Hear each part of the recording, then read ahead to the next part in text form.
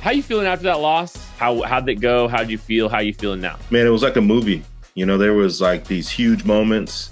There were these early pressure points and tests, you know, that it was like, hey, can you pass this test? You know, and it was just, you know, it was honestly the most special environment I've ever experienced in Memorial Stadium as a player or a fan. I just think it was louder. It was more electric. You know, learning to win is tough. You know, it's just a tough thing to do.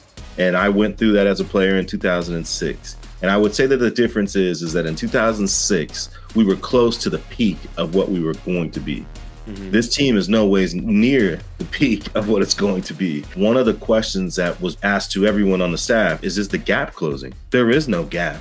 Player for player, that was an even game. But other than that, I think that I feel really good about it. And I feel really good about Devin Neal. Man, I could talk about him for hours, about what he has become as a player and what he has meant to this university.